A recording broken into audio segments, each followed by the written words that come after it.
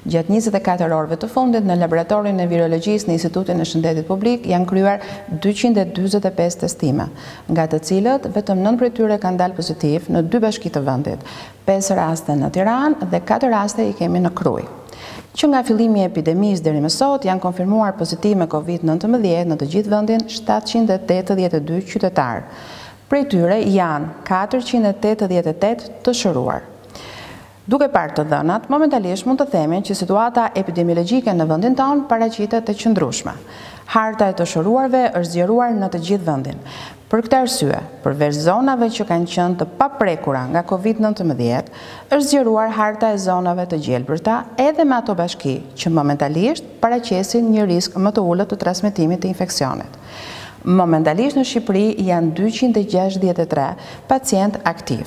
Pjesa më e madhe e tyre nuk ka nevojë për hospitalizim. Në të 2 spitalet COVID, Infektiv dhe Spitalin Shefqet Ndroqi, momentalisht janë të shtruar 33 pacient dhe vetëm 7 prej tyre janë në terapi intensive. Kjo është një tregues që masat e mara kanë bërë të mundur që sistemi shëndetësor të mos mbingarkohet dhe të përballojë me sukses rastet që kanë patur nevojë për trajtim të specializuar në spitale. Nga e hëna, masat do fillojnë të lehtësohen.